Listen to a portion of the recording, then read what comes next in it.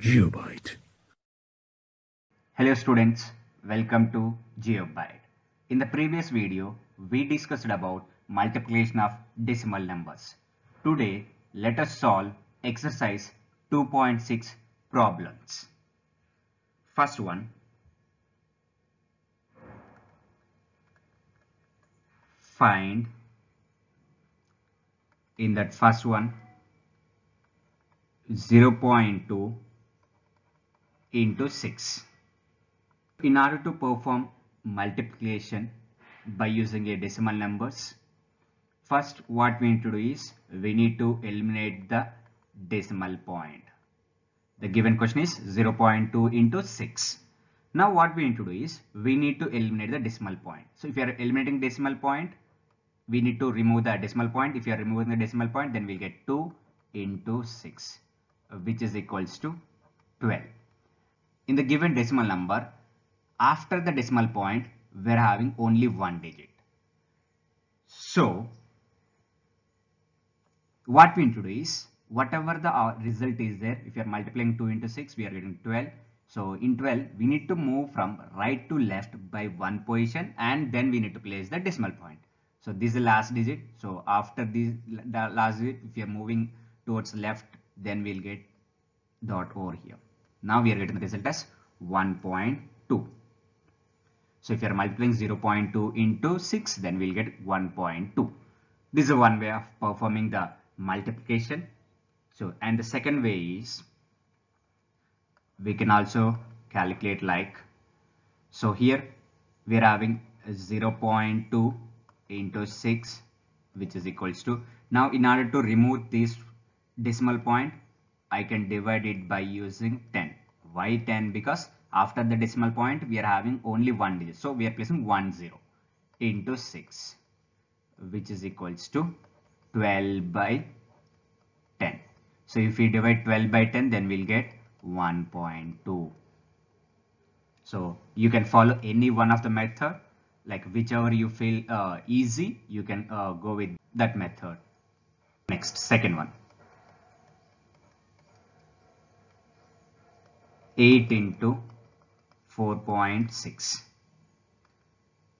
Now 8 into 4.6. So 8 into 4.6, which is equals to 8 into, so we need to remove the decimal point. So if we are removing the decimal point, then we'll get 46. So if you are multiplying 8 and 46, then we'll get the result as 368. Now, so there is only one digit right to the decimal point in 4.6, that is 6. So we are having only one digit. So what we need to do is we need to move from right to left, means from rightmost position to we need to move left, and we need to place the dot. So we will get the 36.8. So the result of 8 into 4.6 is 36.8. Next,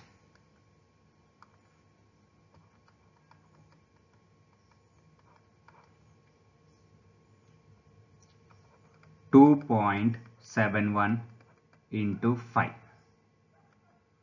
Now this is the given decimal number. Now 2.71 into 5, which is equals to, so what we need to do, so we need to remove the decimal point. So if you are removing the decimal point, then we'll get 271 into 5. So if you multiply 271 into 5, then we'll get 1355. Now, so in the given decimal number, that is 2.71, there are two digits right to the decimal point in 2.71. So we need to move from rightmost position to the leftmost position by two digits, means one is 5 and one more is 5, and after that we'll place the dot. Then we'll get 13.55. So the result of 2.71 into 5 is 13.55.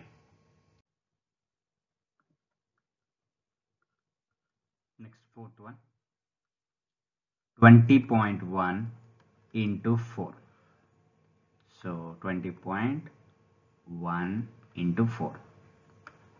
20.1 into 4, which is equals to, So we need to eliminate the decimal point. So if we are eliminating the decimal point, then we'll get 201 into 4, which is equals to 804.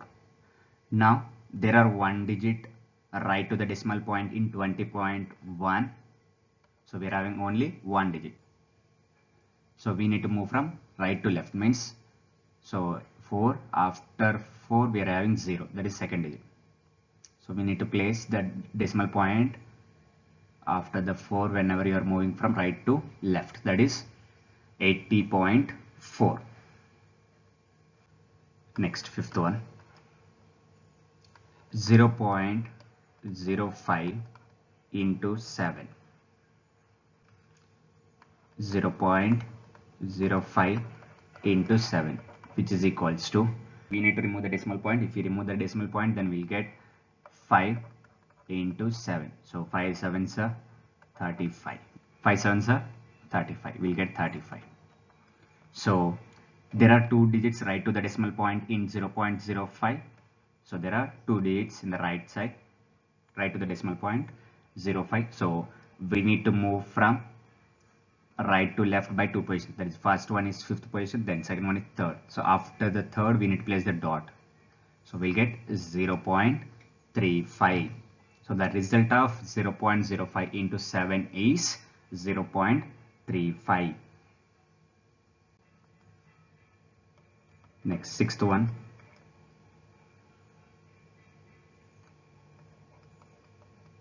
211.02 into 4.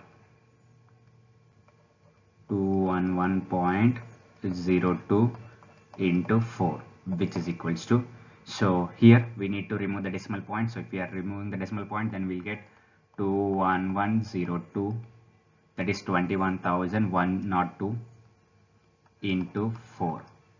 Then we'll get 84408. If we multiply 21,102 with 4, then we'll get 84,408. There are two digits right to the decimal point in 211.02. So there are only two digits. So we need to move from right to left by 2 positions, and we need to place the decimal point. This is the decimal point. So we'll get 844.08. So the result of 211.02 into 4 is 844.08. Next, seventh one,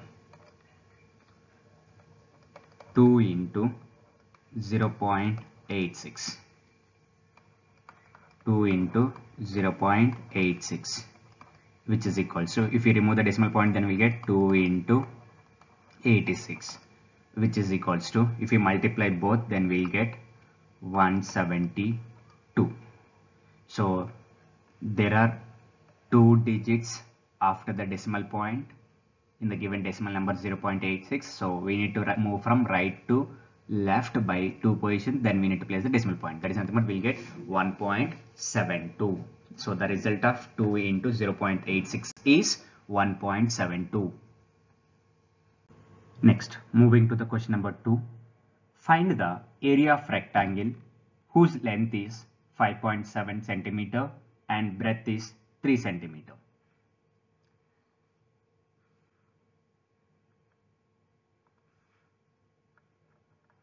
Solution. Given that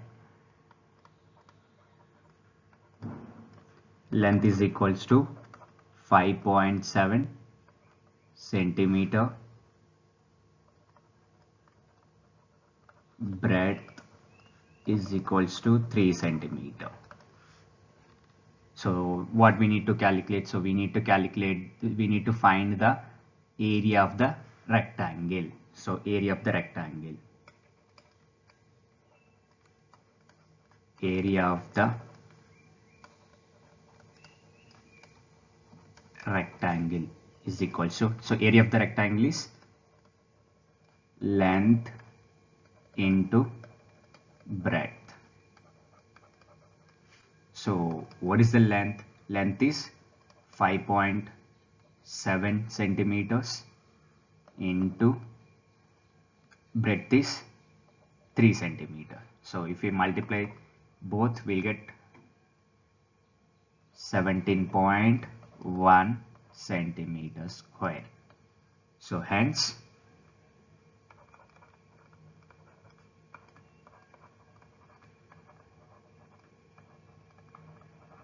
required area is equals to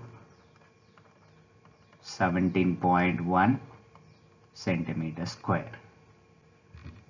So if the length is 5.7 centimeters and breadth is 3 centimeters, then the area of the rectangle is 17.1 centimeter square. Next, third one.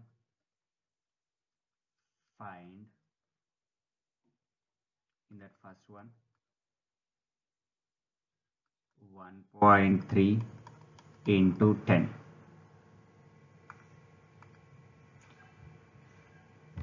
So 1.3 into 10. So in the previous videos, we discussed about multiplication of decimal numbers by 10, 100 and 1000. We observed that on multiplying a decimal by 10, the decimal point is shifted to the right by one place. So what we observe? On multiplying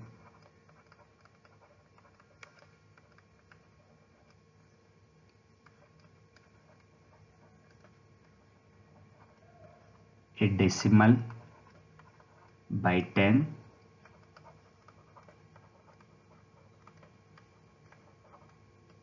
the decimal point is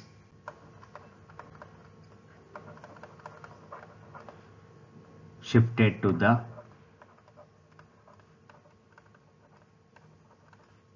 right by one place. So we observed that on multiplying a decimal by 10, the decimal point is shifted to the right by one place. So we have 1.3 into 10. So if we multiply, then we'll get 13. The decimal point is shifted by one position. So we'll get 13 or 13.0. Next, second one. 36.8 into 10.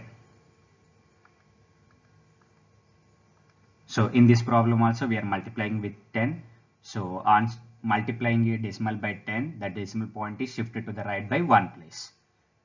So 36.8 into 10, which is equals to, we'll get 368. So we are shifting the decimal point by one position towards right. So we'll get 368 or 368.0. Both are correct. Next, 153.7 into 10. So here also multiplying the decimal number with 10. So we need to shift the decimal point by one position.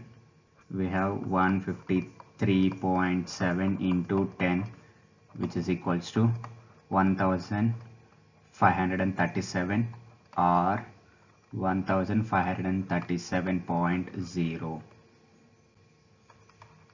Next, fourth one, 168.07 into 10. We have 168.07 into 10, which is equals to, so if you multiply, we need to shift the decimal point by one position, then we'll get 1680.7. Right, if you multiply 168.07 into 10, then we'll get 1680.7. Next, fifth one, 31.1 into 100. In the previous video, we discussed about multiplication of decimal numbers by 100, and we observed that on multiplying a decimal by 100, the decimal point is shifted to the right by 2 places. We observe that on multiplying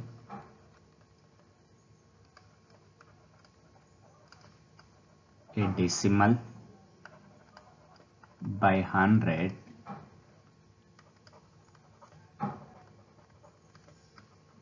the decimal point is shifted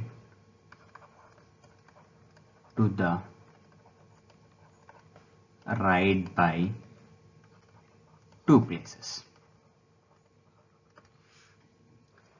So we have 31.1 into 100, which is equals to, so we need to shift the decimal point by 2 positions. We are having 31.1. So if we shift one time, then we'll get 311. After that, we need to shift one more time. So there is no digit. That's why we need to add 0. So we'll get 3110. So if we multiply 31.1 with 100, then we need to shift the decimal point by 2 places towards the right side. Then we'll get the result. Next, sixth one. 156.1 into 100.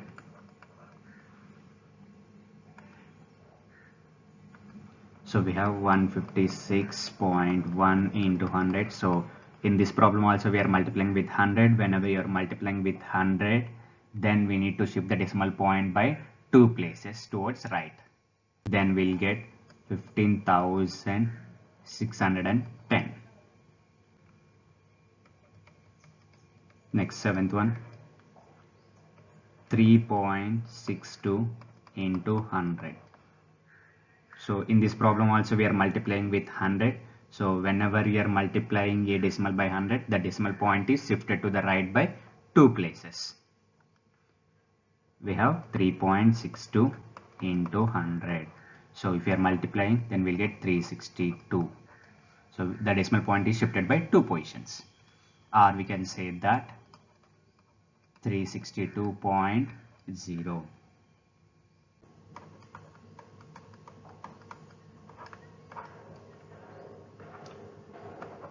$43.07 into 100.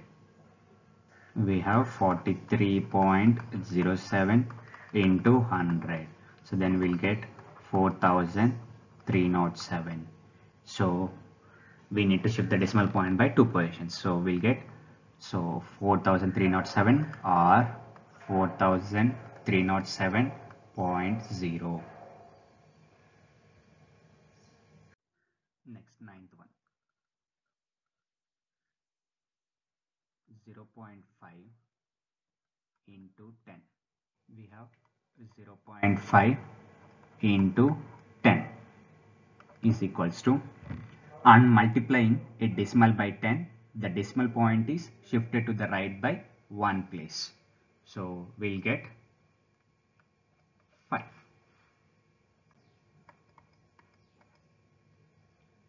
.08 into 10.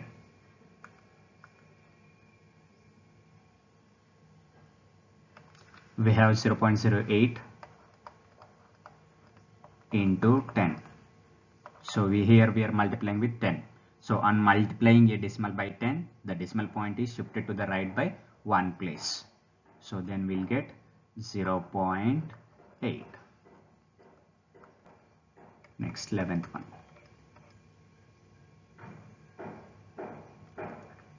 0.9 into 100. We have 0.9 into 100 is equals to, on multiplying a decimal by 100, the decimal point is shifted to the right by 2 places. So that is nothing but we'll get 90.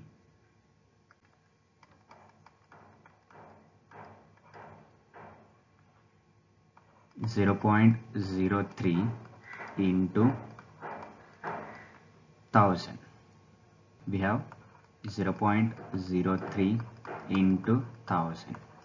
On multiplying a decimal by 1000, the decimal point is shifted to the right by 3 places. So we'll get 3 places means the first place, second place, third place means we'll get 30. So the result of 0.03 into 1000 is 30. The remaining topics will be covered in the next video. Thank you for watching. Please do like, share, comment and subscribe to GeopByte. GeopByte.